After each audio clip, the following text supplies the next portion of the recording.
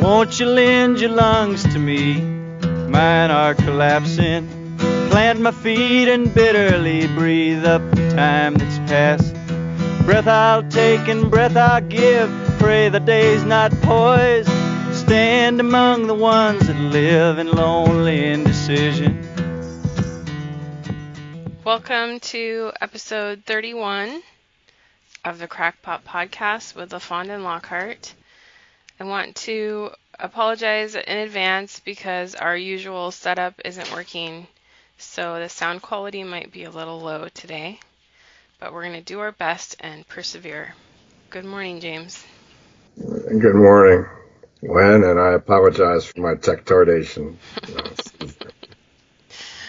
We started the day with a little tech support, and that always ruins James's day. Right. I now feel like I'm coming out of anesthesia after surgery. Well, I guess it was brain surgery of a sort. So The brain squeeze. Get the brain juice out and ruin your brain for the day. But I think that we can cheer you up with a little bit of talking. Was that a yawn? Yeah, seriously, when I get sleepy, when I try to figure something out or do something with the computer and it doesn't work, I get really sleepy, like I've been hypnotized or something. I feel like I've been drugged. It feels like when I came out of anesthesia from that nose operation. It's very strange. So maybe it's proof that I really am an alien. I don't know. Yeah. Maybe I thought it was a dream about going to Brigham Young, looking for my golden tablets back, and then his wives beat me up. But maybe it really happened. I was gonna say, in your advanced alien culture, your computers just do what you tell them to do with your thoughts. You don't have to click menus or type on buttons and stuff like that. I would hope. Yeah. So what do you have to potentially throw a lightning bolt into my brain pan this week? Maybe wake me up. Well, a topic that you suggested last week, and I thought was a good idea, was the history of the feminine condition through the ages, and how maybe in the 20th century, of course, we all know that women got the vote, and we joined the workforce, and that sort of exciting thing happened. Lots of elected offices were gained by women. But maybe we can reach back into ancient times. Okay. I don't know what the hell I was thinking when I suggested it, because there'll probably only be two of our readers interested in it, but our listeners, I'm sorry. I hope you all read. Yeah, you should also read if you're a listener.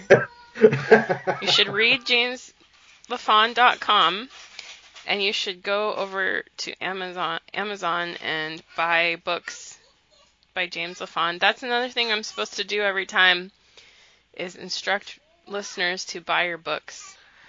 I just got done reading White Devil, which is not my unauthorized autobiography. It's actually the true story of Rogers Rangers. And there's plenty in there about how women had it. There's a woman, her last name is Williamson or Johnson, I forget. She was kidnapped along with her husband and her children and a neighbor while she was pregnant. She suffered the indignity of, the Abenaki that captured her, they looked after her, they let her ride the only horse because she was pregnant. And when she got to St. Francis, which was a French Catholic Indian settlement on the St. Lawrence River, she was sold off separately from her children. And we're told that there's only one type of person this has ever happened to before, but it happened to this lady from Vermont. She lived right downstream from Fort Number 4. It didn't even have a name. And she ended up writing her memoir in 1797. This is something that happened to her in 1752, I think. And she lost a lot of people. Her husband ended up being killed in that war. Some of her children were not returned to her.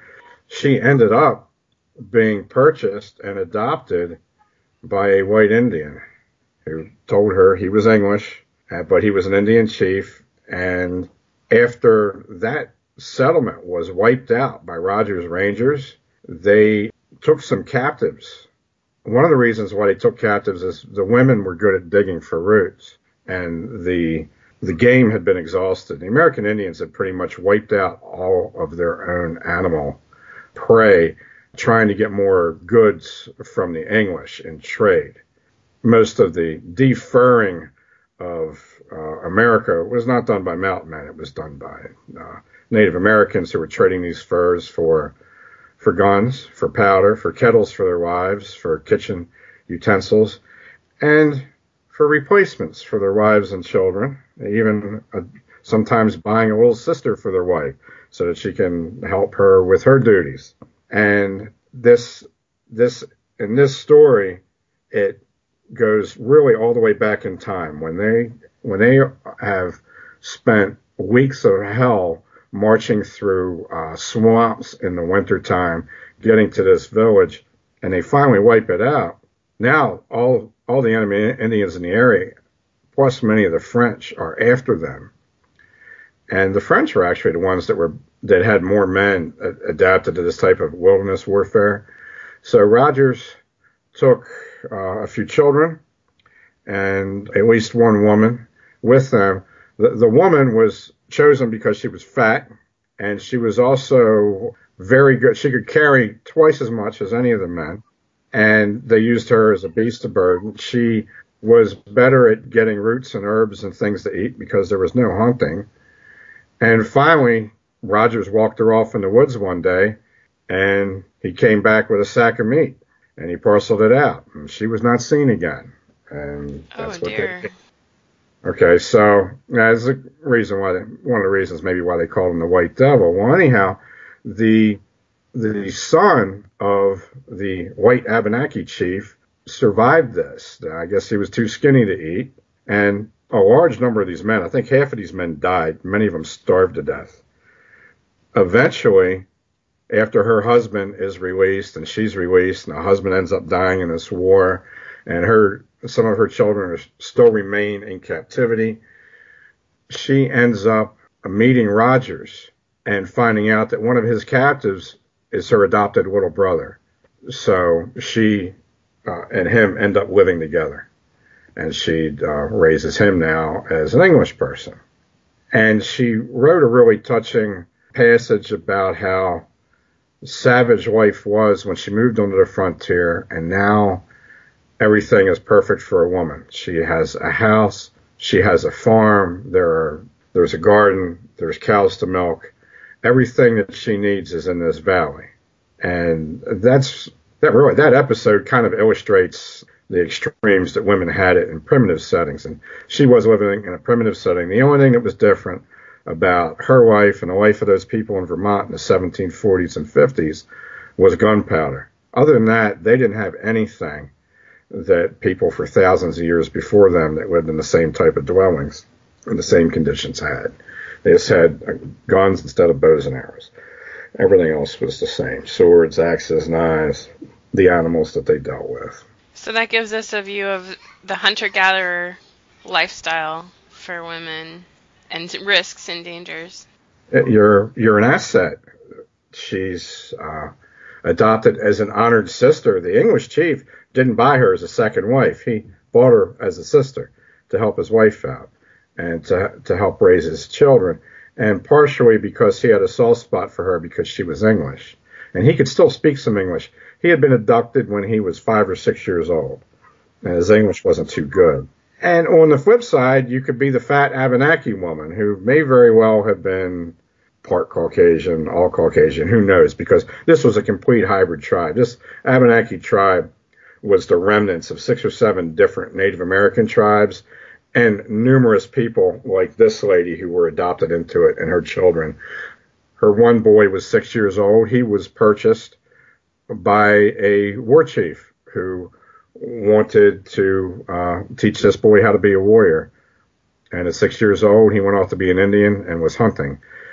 So your status as a woman has a lot to depend on. It depends a lot on the pressures on the social group at the time. It can be fantastic. It could be, you could be food. Usually it's somewhere in the middle.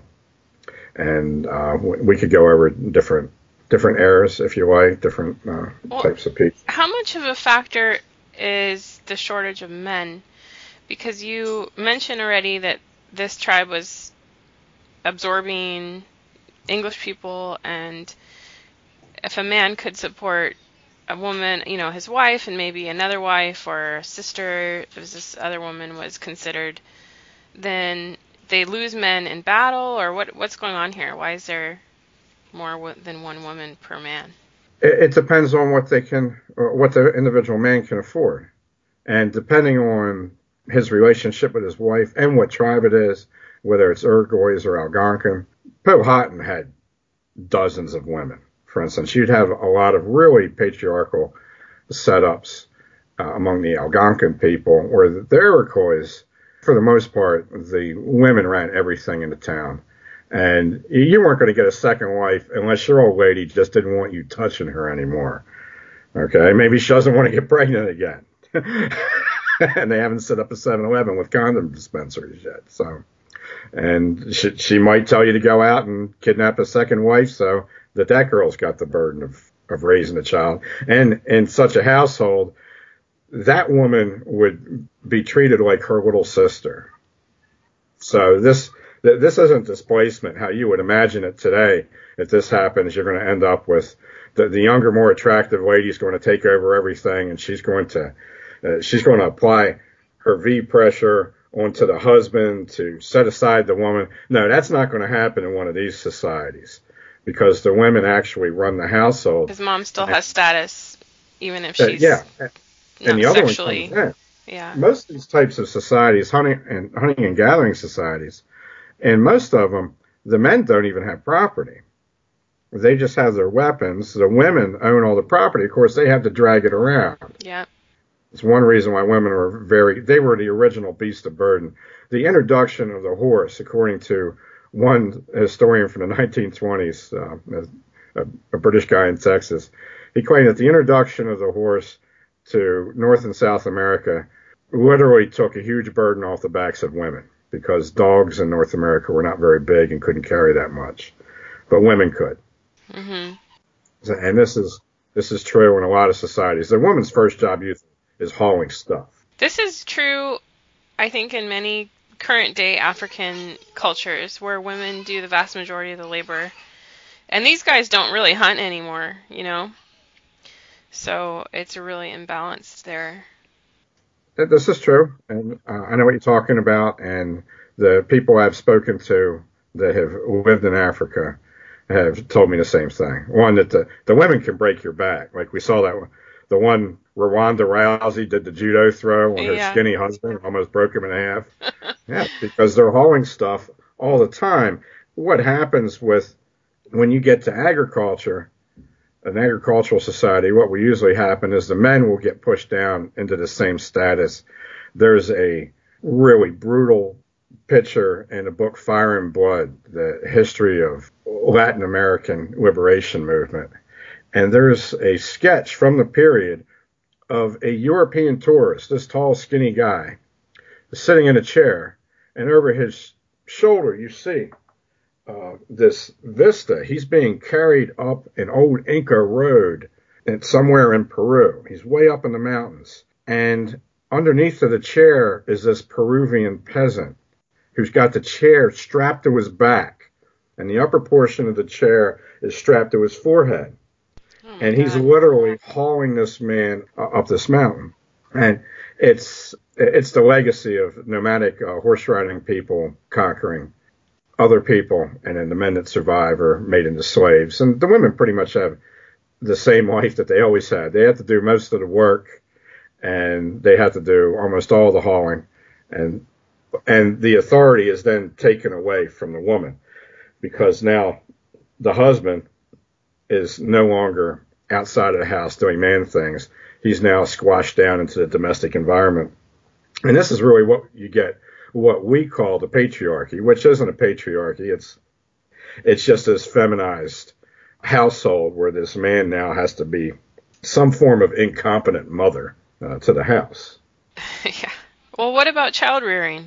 I think it's obvious that the early years, it's mom's job. I think in hunter-gatherers societies, it's typical for kids to have to be at least 4 years apart, because it's around age 4 that a child can start keeping up with the family on foot, and so mom has her arms free and can have another baby. Rhea Tannehill, she wrote Flesh and Blood, The History of the Cannibal Complex. She wrote Sex in History, and she wrote Food in History. It was all part of the same research project. And she spends an entire chapter walking the reader through the process by which patrimony was a confusing issue until the domestication of animals. Now, for instance, there's an Amazon tribe where the women use sperm cocktails to conceive their child. That they want a good-looking, strong, smart son, they will have sex with the best-looking guy in the village, the strongest guy in the village, and the smartest guy in the village. It's like they're forming a trinity. This is their idea. There's some connection between the injection, in their mind, between the injection and the conception. They don't have microscopes or biologists or gynecologists or anything, so this is the way they figure it out. And there's also the lack of knowledge as to how generations work out. Once men become herders instead of hunters, they're now studying life cycles of animals that are much shorter life cycles than the human life cycle, and they can actually figure out how breeding works. So this is when they'll start to impose their will more on women and insist on monogamy as, well, it's usually a one-sided monogamy, where the woman just has to have sex with only one man because he doesn't want to raise anybody else's son. And this would be the men who figure this out first, according to her deduction, which was really extensive, and I read it so long ago that I can't reconstruct much of it, but it had something to do with nursing and menstrual cycles and primitive conditions. It was a woman's lot became worse for that reason once you had settled agriculture. And the other thing, you had two other things that happened. The diet is now lower in protein and animal fat. So this could be a bigger drain on the nursing woman than in a primitive condition. And you're now dealing with grain. You still maintain the break between the household and the outer world by the men now harvesting the crops in more successful societies. In less successful societies that don't manage building large cities, pyramids, and Wakandan spaceships, the men will have a tendency to just hang out, occasionally rape the women or make fun of them or whatever they do, while the women do all the work. But in more successful societies that generate larger surpluses, what you'll have is the men now doing the planting. For one thing, different ways of tilling the soil. Women don't have enough upper body strength to manage plows in most cases, especially with primitive designs and certainly with different types of beasts of burden strapped to them. So you now have the woman is still inside of the house, and she's grinding the corn and other grains that the men harvest, that the men plant and harvest. The harvest might be a shared thing where they're all outside and they're sharing it. But the important thing is the grinding of the corn falls to the women.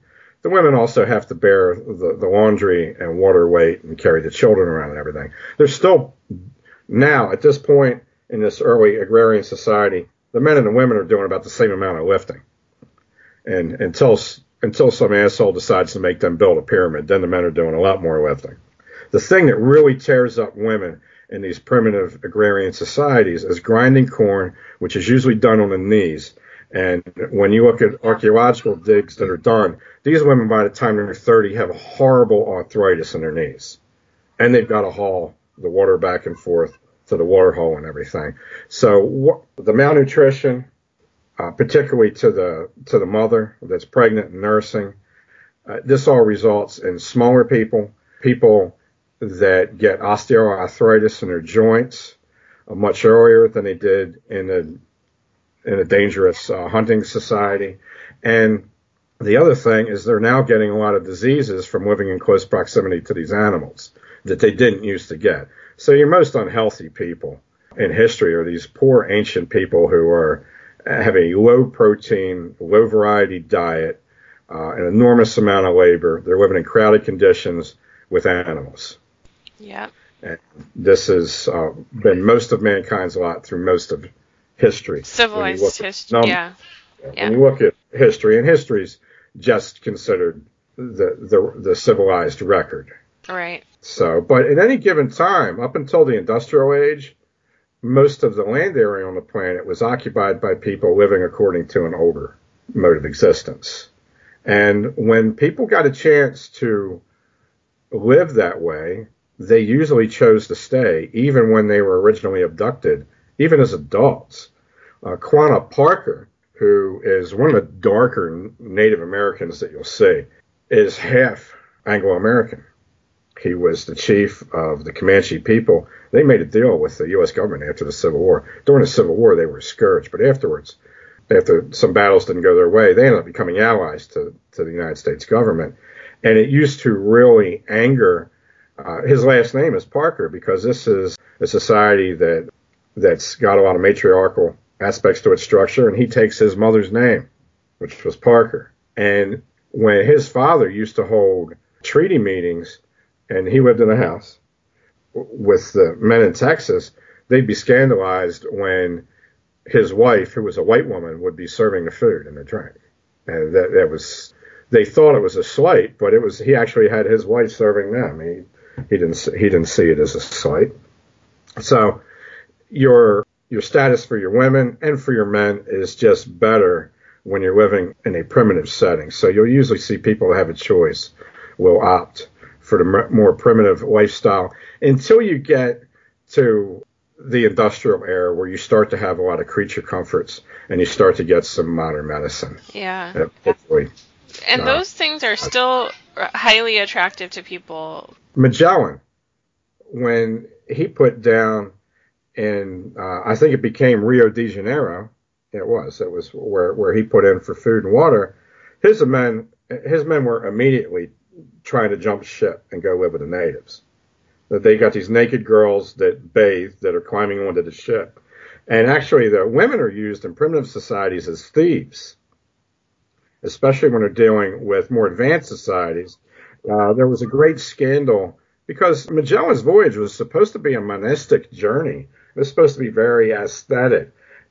These men, even though most of them had been taken out of prisons, he was essentially a crusader, and you were only supposed to have sex with your wife, and she was at home, and you were going to abstain for the 3 years of this journey. Well, when these sailors finally get into port, it tends to be a different story. And there's a real reluctance amongst the officers to touch any of these women because these are the guys that Magellan will chop their heads off if he catches any of the officers doing anything like this. So the men are in charge of keeping the officers are in charge of keeping the men away from the native women, and the native women are climbing on board ship naked, and they're using their private parts to conceal stolen objects like nails, which were considered very valuable. So they find this one woman with a whole bunch of nails, clenched. It's similar to what modern criminals do in prison, where they store razor blades and knives in their rectum. Women were using their vaginas for this. So there's another value. Thievery and intelligence is very important. For instance, the Crow Indians used to let modern Crow Indians, I'm sure none of them will admit to this, but their women were free to go prostitute themselves at the fort at the forks of the Musselshell River. They gathered intelligence. That's one reason why the men tolerated this. The women would do this for tools. They would trade favors for modern kitchen cutlery and different things, and that makes me laugh for some reason. Like, right, got a new KitchenAid mixer for you. They would also trade sex for bullets and guns for their men. But most importantly, they would get intelligence. I don't know if this is a normal fact of biology with men and women, but at least the way Native American societies developed, the translators, the people who traveled from tribe to tribe, usually with a male escort, that served as interpreters were women. At least on this continent, they seem to have a more elastic capacity for languages.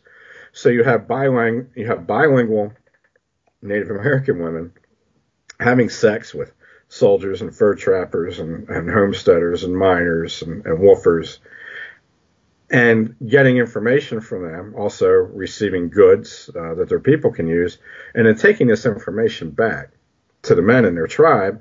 And it was understood that even though the men might be allied against the Sioux right now with the trappers, and they might be at peace with them and trading with them, at some point, if there was a disagreement that could not be worked out, there would be war between these Native men and the men in the fort. So they were gathering intelligence ahead of time.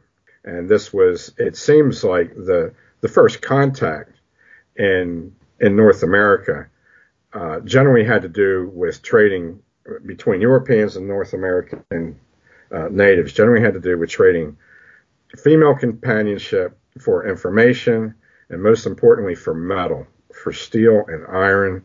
When the Jamestown settlers set down in Virginia, there was already a lot of pre-existing steel and iron that was being used in composite weapons. And this probably came from trade, because you had fishermen and explorers on that coast for over 100 years before there were any permanent English settlements. It might be a good time to go back again to earlier eras of women, since we've been on the Native Americans, and it's kind of a Stone Age society you could look at. Okay, what other Stone Age cultures, and how do they differ? Which ones can you tell us about? Well, there's only a limited amount we can glean from Neanderthals. It seems like, and this is a very important aspect here, all these genetic studies, people that aren't pure Africans find out that they have some Neanderthal DNA in them. And this has to do with a period of time between 150,000 and 40,000 years ago, when modern Homo sapiens were pretty much bottlenecked in the Middle East. Maybe there's some genetic memory that this is where we were stuck for so long, and why all these world religions are centered right there. I don't know, but it's a bottleneck coming out of Africa and going to Asia and Europe. It seems like the modern Homo sapiens that coexisted with Neanderthals at the time of the bottleneck event, which was 75,000 years ago, when there was a Toba super eruption, gigantic, the biggest volcanic eruption that has been studied, and it wiped out most of humanity. Now, it did not wipe out the Neanderthals in Europe. It wiped out most of everybody that was in Asia and Africa. And the people who had made it out then, it seems like they were pushed into Asia or they were pushed back into Africa, and they did not succeed taking Neanderthal ground. This does not seem to have happened until about 40,000 years ago, once the atlatl was finally invented, which gave the advantage to the tall, skinny, relatively fragile modern Homo sapiens over the Neanderthals, right, who would be 4 times as strong. A Neanderthal is as strong as a chimpanzee. Okay, it's like a 150-pound chimpanzee could literally rip your hands and feet off of your body. Now, all of the Neanderthal DNA that's been located in the modern human genome is patrilineal. So it was all Neanderthal males having sex with Neanderthal females. There's no maternal Neanderthal DNA in the genome, which really means that these women were highly protected and their men were very predatory. If you look at what happened to the Gomerans were the toughest warriors on the 7 major Canary Islands. And the first 2 Canary Islands are lowland islands. They were conquered early by Italians and French. But the big islands in Gomera, the Portuguese, the French, The Spanish, they all busted their teeth on this. The armored knights couldn't beat these guys. For one thing, you're talking about 6'2" Caucasian guys with really big sticks that are mountain men, fighting 5'7" guys in armor. And it's just like whacking a tin can of meat around your backyard. It wasn't even much of a fight. Consistently for 100 years, the Spanish get beat up until they make an alliance with the Gomerans. The Gomerans, we talked about this in an earlier podcast on some fiction I wrote. They were all descended from exiles from Fire Island and from the Big Island. These were all descended from men who had to swim at least 20 miles across the open ocean after they had their tongues slit to go live on this little rocky island. So the Spanish, actually some Portuguese captains adopted a couple of these Gomeran chiefs, but the Spanish used these guys as human bloodhounds to hunt down and kill the Fire Islanders and the Big Islanders. And then, while these guys were all away fighting, the Spanish took their women as wives. When they came home and complained, the Spanish killed them because there wasn't a lot of these guys, and they were already in the Spanish organization. So you have almost no, of Gomeran people, you have almost no paternal Aboriginal DNA. Almost all the paternal DNA is Spanish.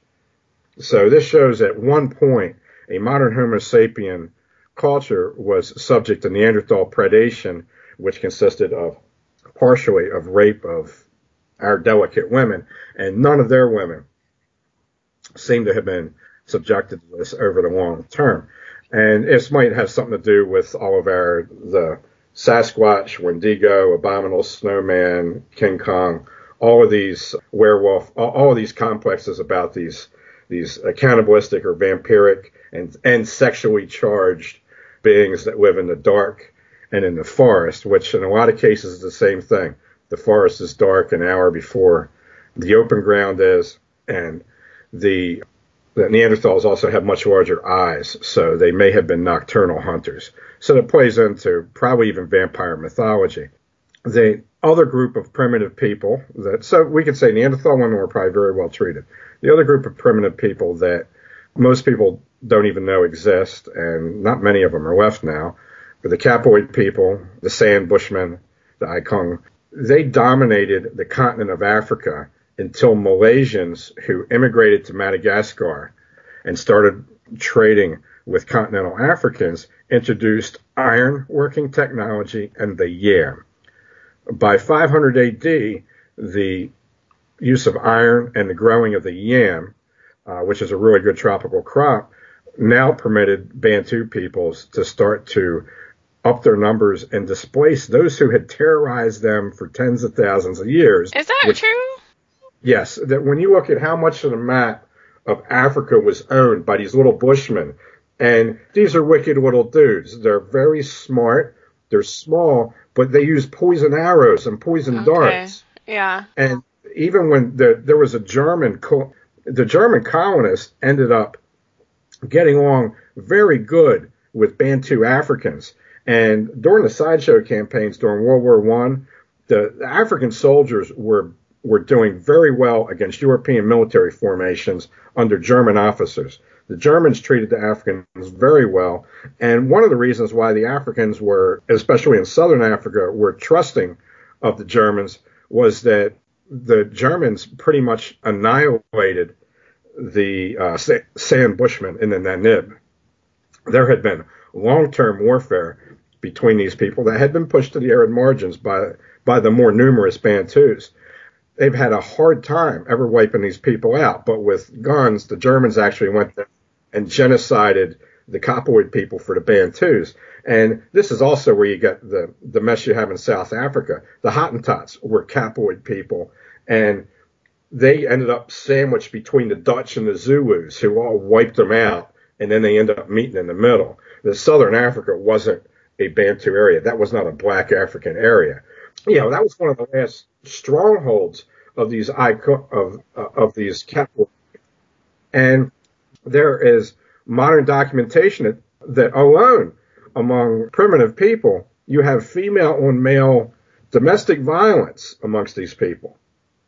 Now, the women are bigger. Now, the men have all the deadly weapons and everything, But these women have extra status. Why do these women have extra status? They are unique amongst women for they have an extra collection of fat cells on the top of their rear end. They actually have this large, boxy rear end. It's considered horrifying by a lot of European people, and it's like so much. It's beyond rap video, hip hop, honey desirability. Okay, but this is very important when you're living a hunting and gathering lifestyle. This woman also has she has an entire extra labial structure that other types of women don't have. These are the most physically unique modern Homo sapiens there are.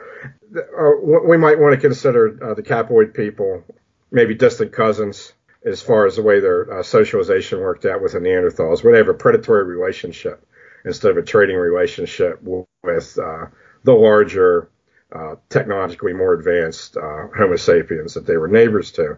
And their women have higher status. Well, in a very primitive setting like that, this woman has a high status because she's like a human camel.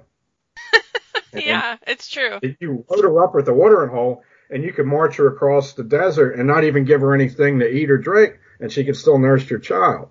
So this is another group that had a lot of status, and they were slowly and steadily eradicated by larger and, I'm told, higher IQ black Africans. Who had now been equipped with Iron Age weapons. Right.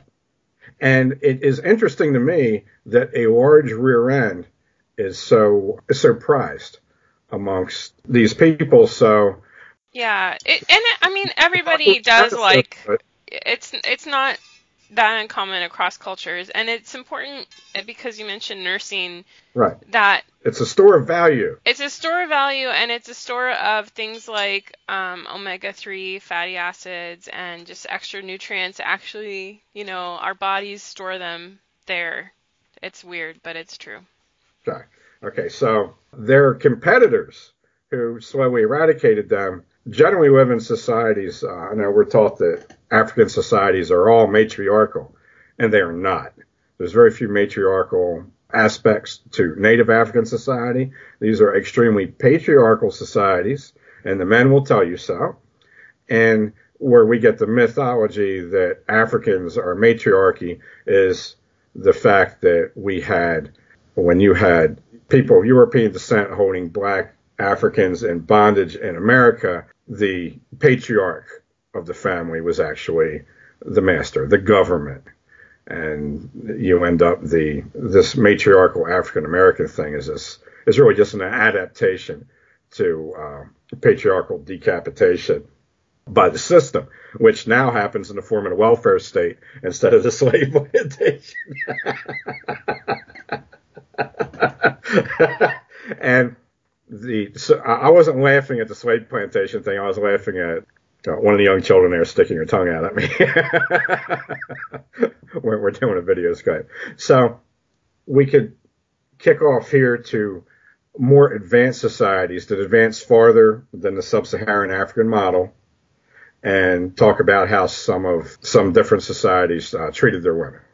Okay, well, and I want to take like a little bit of a turn and talk about what we think of as Islamic societies, but it's maybe, not necessarily limited to Islam, but this where it becomes kind of hyper controlling, and I don't want to say patriarchal because that's not a functioning patriarchy either, but it's where we see really severe legal restrictions on women, legal and cultural restrictions on women. You see that in societies that have been unsuccessful militarily. So as the capital, there was not a great difference between the treatment of women in medieval times from Christian to Judaic to Islamic societies. There was not this huge difference that you see now. It didn't change with initial Islamic success. But since the Europeans actually successfully defended themselves at the Second Battle of Vienna, and the Polish rescued the Austrians, we've been in an era of colonization, and we're still really in an era of Western colonization of Islamic countries. So I just see this when it crops up as a symptom of the men in the society suffering really military emasculation. They can't successfully beat the enemy in wars. Their sense of control and their social order, especially in a country that's being plundered by enemy nations, maybe is partially mollified by this lockdown on the females. The book project I've been working on for a couple of years, and will take another year, Dread Grace, is really about this phenomena that highly successful societies in the West, their women tended to have more freedom, and when women in these societies did come to power, they would wage war more often. And you can see a little glimmer of this in how the Zulu structure was.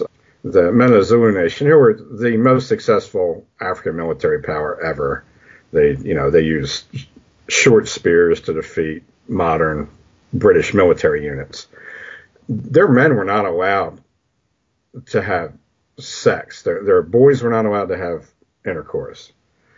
There was a certain ritualistic thing they could do with their fiancé, but it wasn't intercourse, and it wasn't other things we would think of as sex today.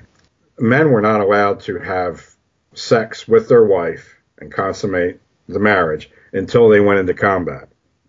It gives you an idea. I know from promoting a few charity fights and fighting on some different cards and being at some different fight venues, the higher proportion of women of marriageable age that are present, the harder guys fight. Period. You could just put 3 women in a room, and these guys are going to fight harder than if there's 30 guys in the room when they're watching them. And they do a lot of fighting for approval of other men. That's a big part of it. But the couple of fights I put together to raise money for St. Jude's Children's Hospital, I just bought 5 tickets and gave them to good-looking women. So these guys would kill each other, so everybody would get their money's worth when they showed up. Okay, it's that simple. So societies that don't permit that, their men tend to not be very successful in war.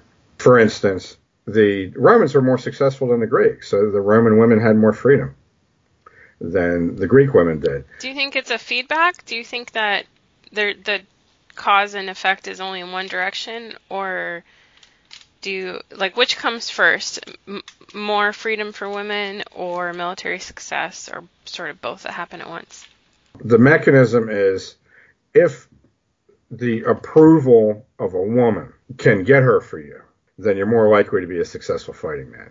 If you're in a society where her opinion doesn't matter, and it really comes down to an economic exchange where she's either being purchased or rented, or you're somehow combining your houses with another man's house, you're getting into a merchant arrangement here where you're looked upon as what kind of store of economic value are you to be marrying into my family? Nathan Bedford Forrest, he proposed to this woman the same day that he saved her in this river that was washing her carriage away while these other men just stood there and watched on the bank. That was enough for her. She approved to him. She wanted this guy to be her husband. Her father, who had to say so, he wanted to know what Nathan's business prospects were, because he's worried about bringing money into the family. He wants economic status. So this is where you see the difference between the two worlds right there. I think Nathan's answer to him was, I've always treated my dogs and horses well, and I've avenged my mother. So he was still a primitive guy. If you have a society, let's say he's an oddball, the way he grew up, most of the men in the South were not fanatical fighters like him. In a society where that woman's choice is permitted, but there hasn't been any emasculation. Right now, the woman has full choice, but you have a very emasculated crop for her to pick from, and she has a lot of economic pressures of her own. She's now almost put in a position of being her own father, her own mother. If you have a society where the men are still the ones that are going to be earning, and you have a lot of masculine dynamics still going on in a society, then a woman's approval is going to tend to fall along the lines of that young lady. Okay, and still now, the thing that you get with criminals being courted in prison by crazy cat women, and, I talked about this guy Dante before. He's got 25-year-old rich girls that just want to come to the biker clubhouse and service him and his buddies. because they're dangerous guys, because they're the kind of guys Dad's afraid of, which in a sense tells you, I wish that was my dad. I wish my dad was somebody to be feared.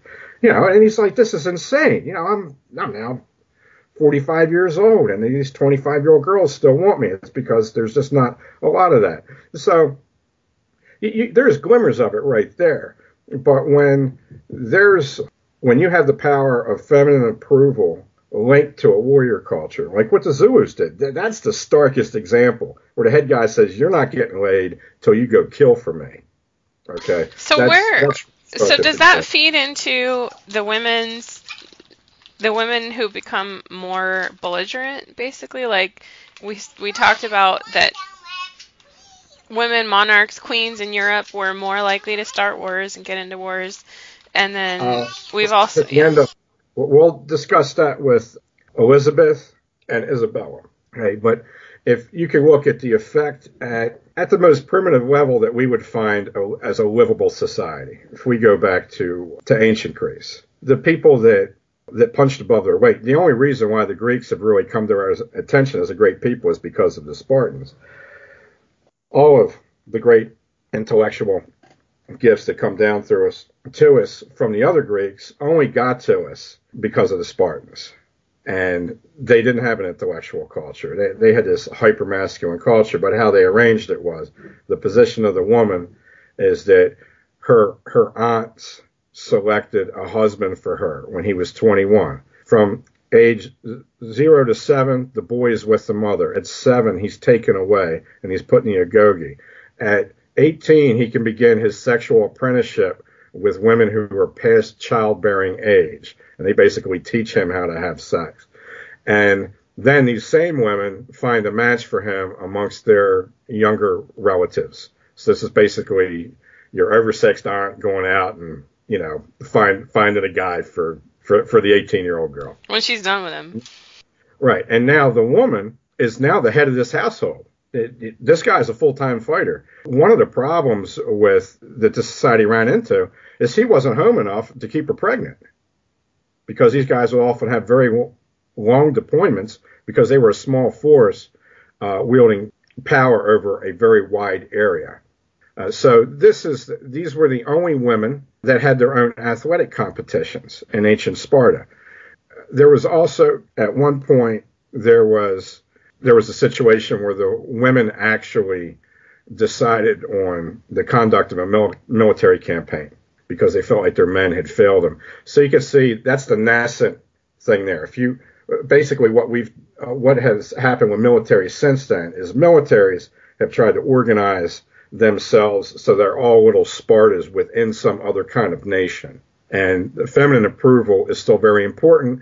That's why you would have things like, eventually you would have the development of uniforms and medals and different things, triumphs, different things that would appeal to the people at home, which to the army is the feminine aspect of the society. Even though it's not just women at home, you have slaves and scholars and politicians and everything.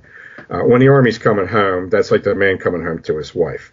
In the medieval Europe, because of the feudal structure, women started to have more moral authority because you had this highly fragmented structure. And it did hold at bay the whole banking order of civilization we have now. The feudal system did a lot to retard that. And there's no accident that the Japanese developed a great honor culture in a feudal setting, because you don't end up with this type of monolithic social pressure that can be very emasculating.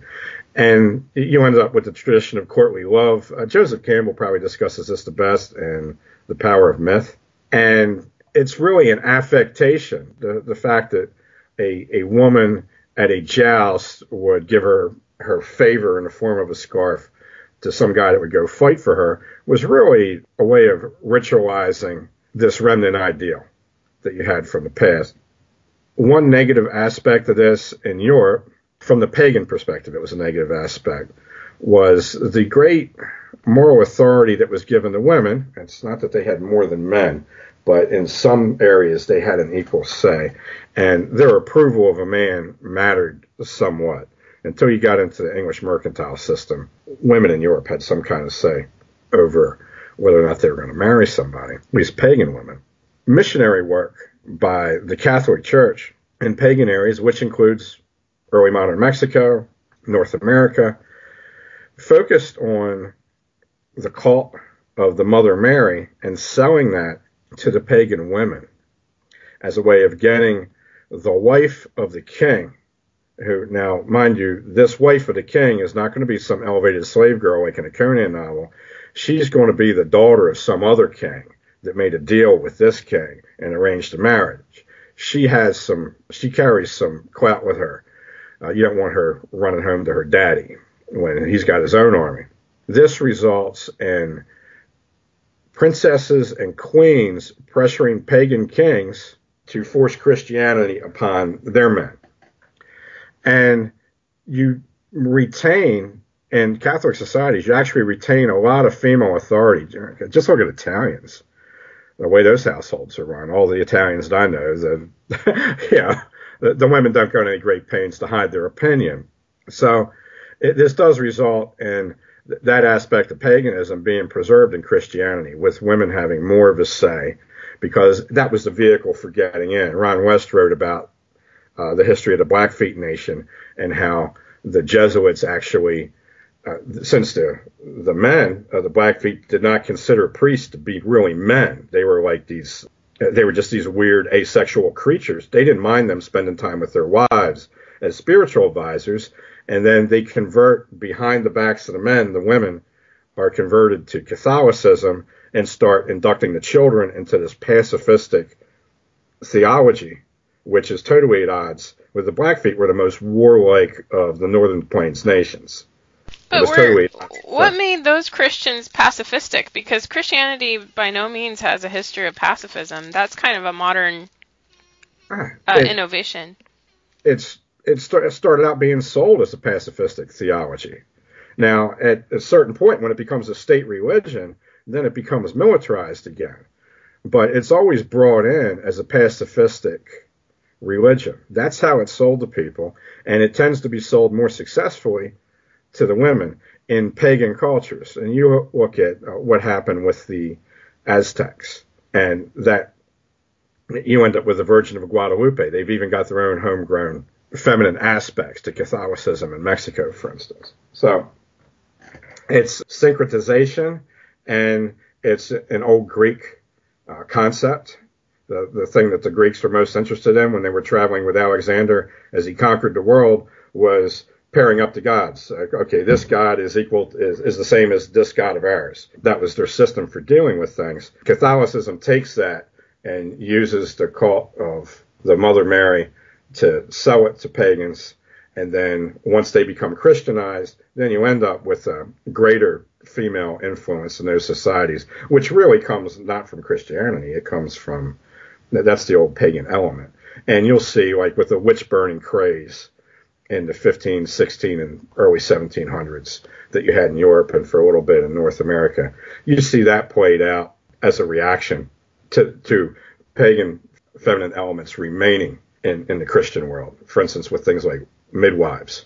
A lot of those were just burned for being midwives. I don't know how you'd expect a priest to deliver a baby, but anyways, this gets really crazy when you get to the age of exploration and you have the boldest men appealing not to the king, but to the queen. Ferdinand and Isabella in Spain, that was an alliance. She was her own queen. She made an alliance with Ferdinand. Yeah, Spain was several kingdoms at that time, right? Right. So she brought her own kingdom in. She is the one that Columbus appealed to and granted his charter to go on his journey. And with Elizabeth in England, the way the war with Spain was sold when the Armada was sailing, and the Armada never had a chance. The English didn't throw more than half their ships into the battle. They were actually arguing over who was going to get to slaughter the Spanish. Their queen was a virgin, and every man of the officer class, Queen Elizabeth was his potential virgin bride. There was one guy that even hopped on the back of his stag, which was, they ran these things around and hunted them on estates near London. He hopped on the back of his stag and rode it to her residence and while he was still on its back, stabbed his sword in its heart and killed it right in front of her door to try to impress her. All these guys, Walter Riley, all these guys wanted to be her husband because then they get to be king. And when the Spanish Armada sailed, the people of England were basically told that they were going to fight to prevent the rape of Elizabeth. This country wages war based on the, I guess, very practical and very noble consideration of not having their virgin female head of state raped by Spanish soldiers. Although that wouldn't have happened, she would have become the property of, I think Philip was the king at the time of Spain. But you see what the old term was daring do, Errol Flynn type stuff, going out and raiding enemies, trying to find enemies that don't even exist, even picking little mini wars with these countries that your country's not at war with, just to impress Queen Elizabeth. And that's all the King Arthur stories are like that. When you said that, looking for enemies that don't exist, these knights were just riding around looking for adventure, looking to see who would be willing to fight them. One of the biggest slavery myths we have is that, white people went into darkest Africa and went on safaris and kidnapped all these black people, when in reality they bought almost all of them from other blacks on the seacoast. But there is a nugget of truth to that old myth. Hawkins, who was surpassed by Drake, Drake ended up gaining the favor of the queen that Hawkins previously had after Drake was the subordinate in a battle that Hawkins lost and Drake saved the day. So then he became the man. They're fighting over her favor. Well, how did Hawkins get her favor? He went to Africa. Now, this is before quinine, before anything to defend yourself against malaria or yellow fever or anything. He took these overdressed Englishmen in these reeking boats down to the coast of Africa and actually conducted 3 slave raids where he actually attacked African villages on the coast and dragged the population off in chains. In fact, his crest, when he was knighted, has an African girl dressed up with this great headdress on the crest because he brought her African servants as a present. It was something that was very rare in England. In England, only the super rich would have some kind of Islamic or African servant person. So the whole age of exploration blooms under Elizabeth, not to mention a few very nasty wars with Spain, and it's conducted in this atmosphere of seeking her approval as if there are a couple of guys on a prize fighting card hoping they're going to get a date with a ring card girl. I mean, it's really that simple. And there's probably other reasons why these queens went to war more often. But one of the reasons why they went to war more often was because the men under them were pushing for war because they wanted to be able to gain her approval. It was just the fact that she was a woman made these men more likely to try to find a way to go to war. Right. Then there's the other problem, the Hillary Clinton. The Hillary Janet Reno. Right. There's that aspect of it, and even the Vikings had that.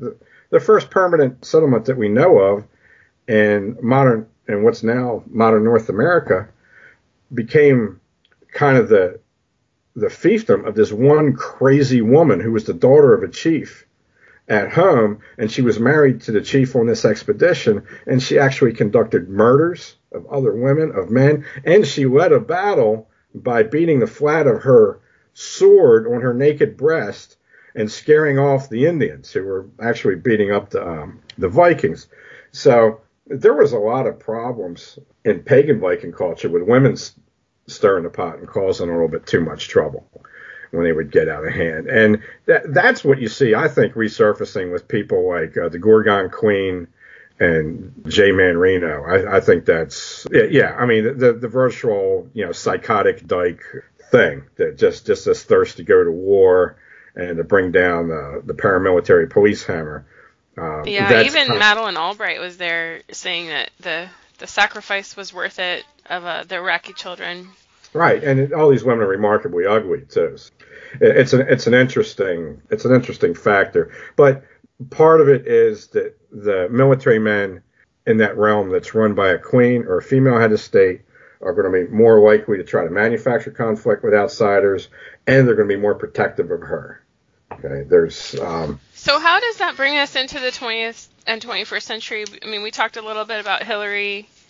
We saw he died, and then followed by a shrill cackle when she was talking about Gaddafi.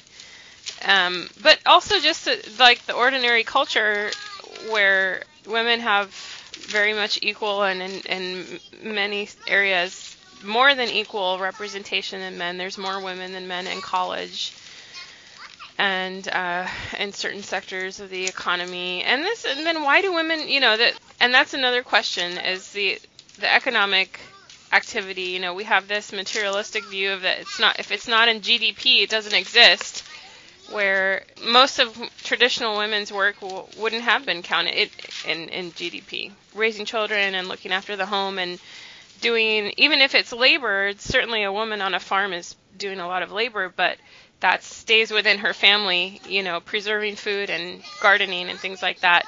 The cruelty aspect is very simple, and it's the same thing that you see with the addiction to sports, and in the ancient Roman world, the addiction to cruelty and public spectacles. The cruelest human being is the human that's in a powerless body. That's the cruelest person. So that by nature, a woman is going to have more potential for cruelty than a man, because when it comes down to it, she's powerless in most situations that get beyond social intercourse and become physical or combative. I recently watched a documentary on the police department in Flint, Michigan. And you have a female police officer even saying that she's constantly intimidating. She's constantly intimidated while she's on calls. When you put people under great stress and you deny them power, with poor men, it could be the denying them the power to act. With any woman, it's the fact that outside of using social mechanisms, they don't really have the power to force their will on other people. And this is one reason why there's more abuse of children by the mothers than by the fathers. And this varies in what segment of society you're talking about. But this is consistent, is that more women beat their children than men beat their children, because the women feel powerless. And it's also where I believe you get wife beating from. The one thing that primitive societies, now the people that come from the Decinovians, okay, your people in New Guinea and Australia, there's plenty of evidence that those men are very cruel to their women, even in a hunting and gathering setting. And there's evidence that you had men killing and eating their own boys in Aboriginal Australia. And you just don't see this in other societies, in primitive European and primitive Native American societies where they're hunting. You don't see that. And you also don't see it in primitive African societies that are just hunting societies like the Pygmies. You don't see this internal violence. These people will be hyper violent against other groups, and they'll be very gentle within their own group. And this is, in a civilized setting, it's the opposite. In a civilized setting, your man is more likely to beat his wife than he is to throw hands with another man. And it's because he's emasculated, he's pushed down into the household as a woman with the wrong parts for the job, and he doesn't have any power in a greater society. And you also note, I spent a lot of time with men who fight as a hobby and men who fight as a living. There might be a couple of notable nutbag exceptions, but for the most part, prize fighters are far less likely to touch their women with their hands than other men are.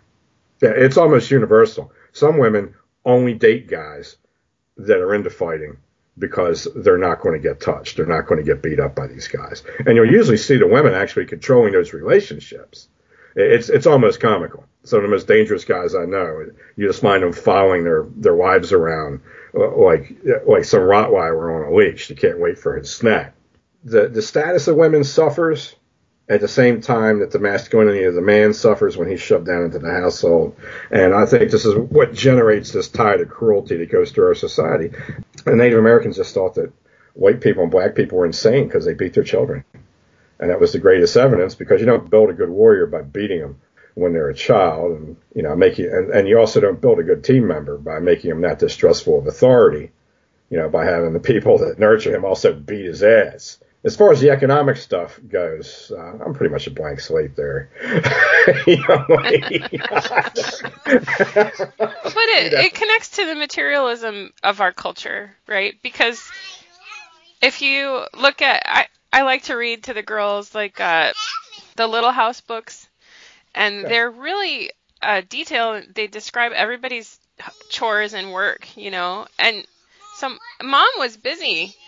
You know, mom was churning butter and raising certain crops in her garden and preserving food all year round, not to mention cooking huge meals. So, you know, women always work. We've talked all about the work that they do. But in modern America, if woman is not outside the house earning a paycheck that gets registered in with the IRS, then it's not part of GDP, and it's not real. It's not valued. From my 4 years bathed in the American economy as a supermarket manager, I noticed that women were consistently better workers than men. Now, the best workers were always men, but there wasn't many of them.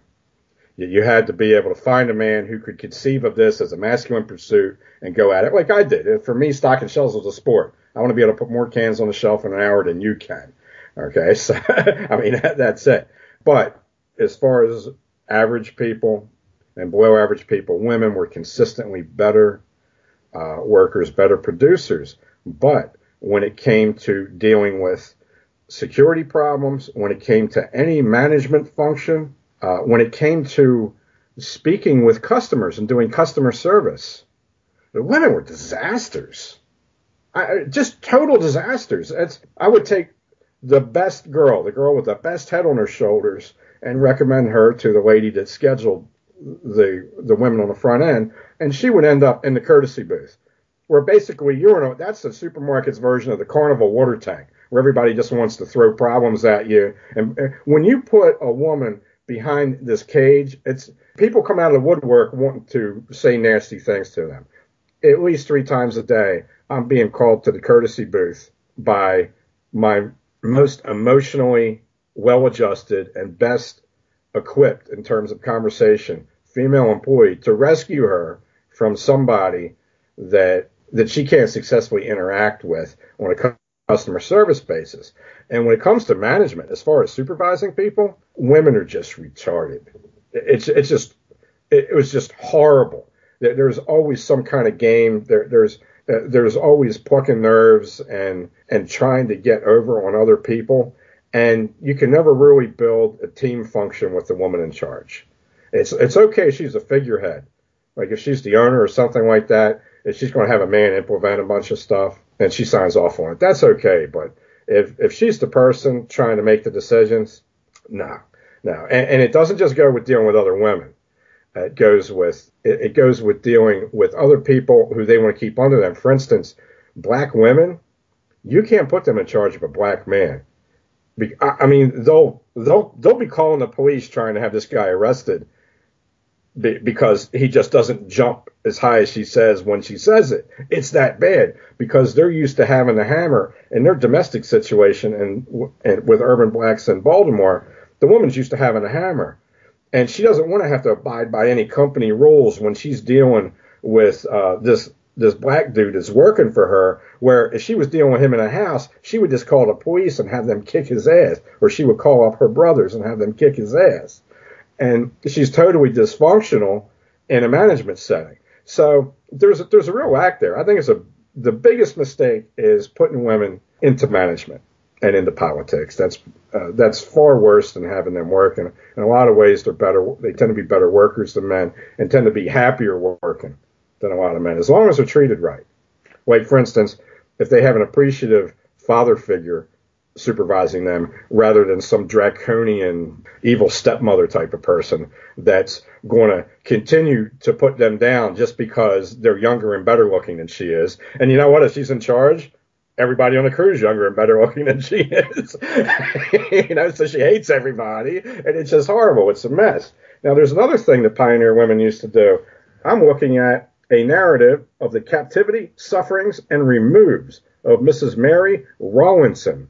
And there's a picture of her with her musket trying to fight off a band of 4 Abenaki Indians. Women in a smaller scale society actually have to be, they have to be able to fill in for the man when he's not there. So they need to understand what he is, and they need to admire what he is, instead of just trying to rip him apart all the time in order for them to step up in that position. Well, we didn't even talk about washing machines. I thought that's what a woman was for. I didn't say that, did I? If I had to wash by hand, I wouldn't be able to do anything else. You wouldn't get dinner. There would be no other chores done. Just simply wash all day long. That's another aspect. If you're in a hunting and gathering society, the woman's already got that repetitive motion, wear and tear with washing. A lot of it necessarily done on their knees. So when you take that and then you put her in a town and she's grinding grain all day, then again, the knees go that much quicker. The women who had servants, and this is a reason to have servants, the women that had servants, it's not that they didn't do any work. Ancient women, unless they were royalty, did work. In fact, Odysseus, who was the king of Ithaca, the subject of the Odyssey, his wife, I forget her name, but Penelope. the whole house with Penelope, the whole house full of suitors was there for her. For her loom. She spent most of her time weaving on her loom. Yeah. Well, that's something that it's not going to beat you up nearly as much as washing clothes, which the poor girl that Odysseus shipped home in chains from Troy was probably scrubbing the clothes in the creek out back. And the loom also is good work for women because you can pick it up and drop it every 30 seconds. That's what I felt with the intervals. If you can see, that's how my work intervals are about no more than 5 minutes long. So that's why it takes me weeks and weeks to edit these podcasts and put them up, okay? Not to mention books. Yeah, your work is very much appreciated. To me, the biggest corruption of our society, number one, is just settled down in surplus-based civilizations that are ruled over by a military order that has a different origin, that really has a nomad order. The nomadic people are really the masculine evolution of the hunter and gatherer, and a civilized person is the feminine evolution of it. In fact, even conquering people in the Americas, even when they didn't have a lot of herd animals, there was this one group that the Aztecs feared called the Sons of the Dog. And they were called that because dogs were the only beasts of burden they had, and they lived traveling around. So they were always with their dogs.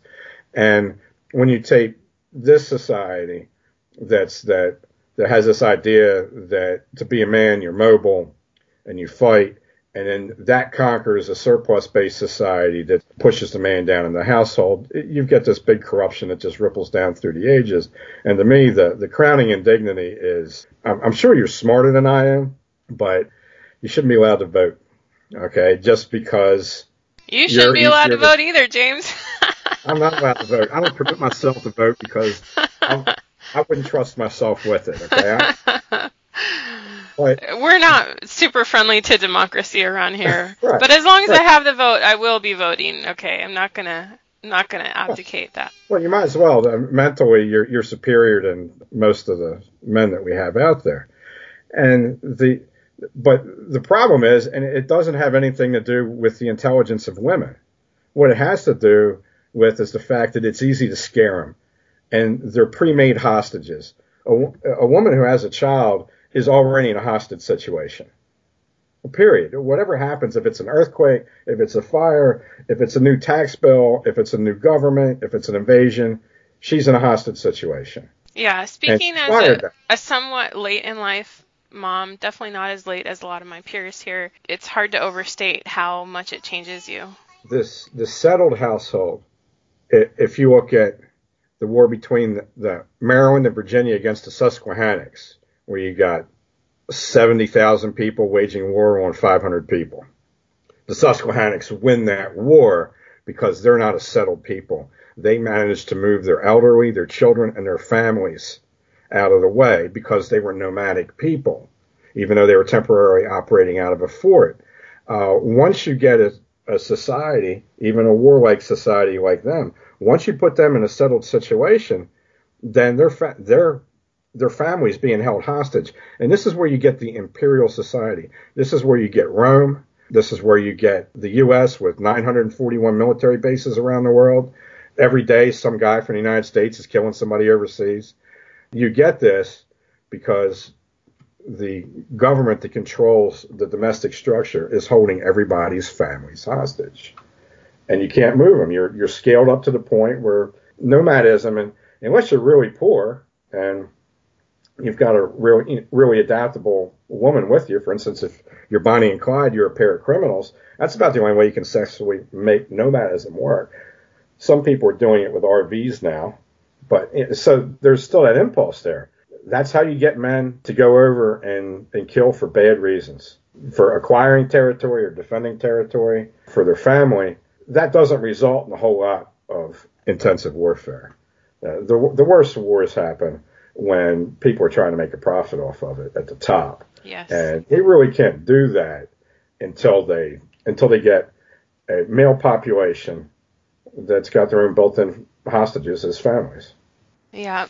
That's why Alexander wanted his men to marry these women in all these other countries. He didn't want them just to be able to go sell their sword to some rival.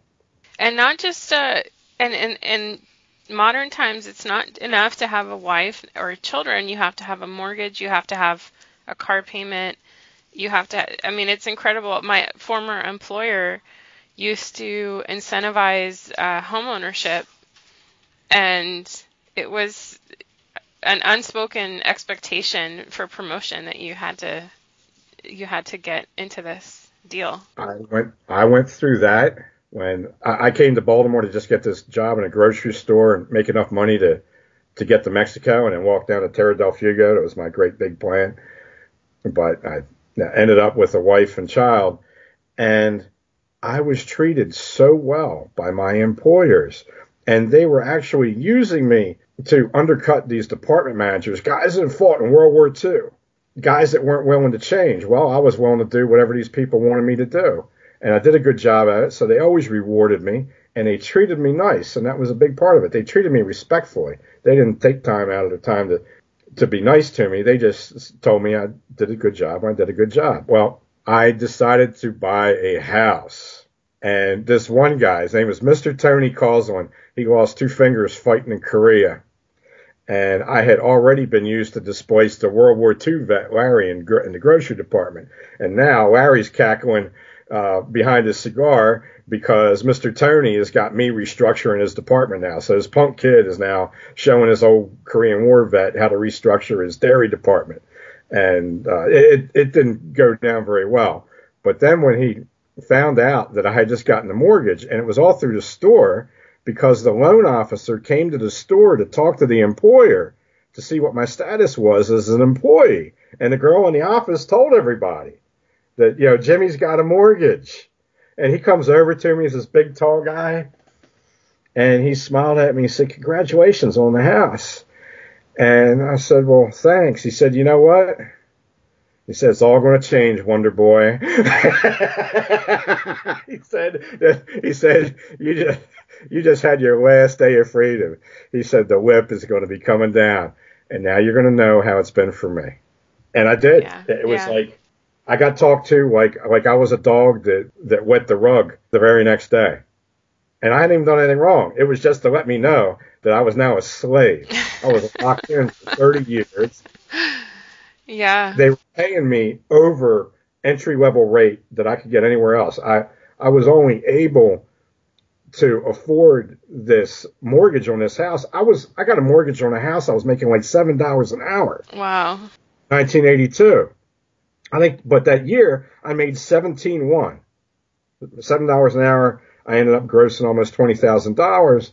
And they told the loan officer, "Don't worry. As soon as he buys this house, he'll be making over $20,000 a year, and he'll be able to afford it." And they were business people. They owned a lot of property. So yeah, he went ahead with it. But, they knew that, they were going to work me like a dog. It took me another 12 years.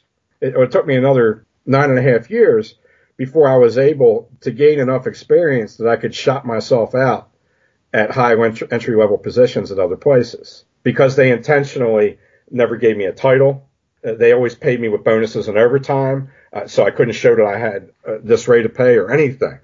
So our whole society's just set up like that, and I'm glad to be out of it. Feel successful that I'm making a tiny amount of money. My son informed me that doing my taxes next year is going to be very easy. You probably fell off the tables. You know? Yes. Okay, so there you go. That's the history of humanity through the lens of the role of the woman. With a creepy old guy at the end of time peeking over the feminine shoulder, commenting on it. You know, we're in this together. That's the bottom line. So, all right, James, that was a good one. Thank you. Episode 31 of the Crackpot Podcast with LaFond and Lockhart. Before we go, listeners, please, I direct you to Amazon.com, search for James LaFond, LaFond, and buy some books. There's hundreds of them. And go to JamesLaFond.com and buy some PDF books. There's very good ones there, very affordable as well. And go to Patreon and learn about the history of slavery in North America. And go to PayPal and send him some money. He's a nice guy. All right, take care. We'll meet again under the sun every 12 minutes and another one's gone. This meets in your makeup